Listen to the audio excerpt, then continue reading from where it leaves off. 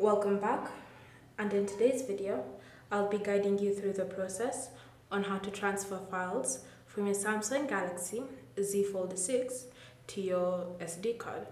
So as you can see, my SD card is inserted into my adapter, and this is because the Z Fold 6 does not allow you to insert the SD card into the device.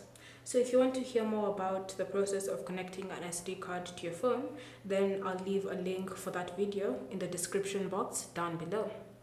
So once you've connected your SD card to your phone, you can now go to the Files app. Then from here, you want to go to where your files are located. So you can choose images, you can choose videos, you can choose audio. It's up to you.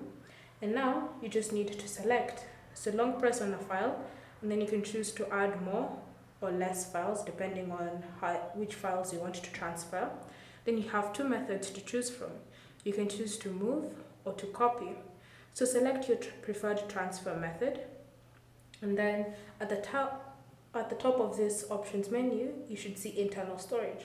So what you want to do is simply slide to the left on that tab until you see the option USB storage. So you want to tap on it, and this will take you to your SD card. Then you can see all the files that are on your SD card, if you have any there. So once you've selected USB storage, you want to tap on move here or copy here, depending on your transfer method. Then wait for them to be copied or moved.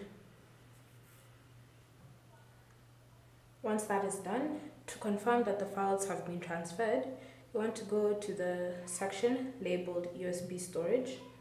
Then from here, you can see all the files that have been transferred. Thank you for watching. If you have any questions or comments, leave them down below and we'll get back to you.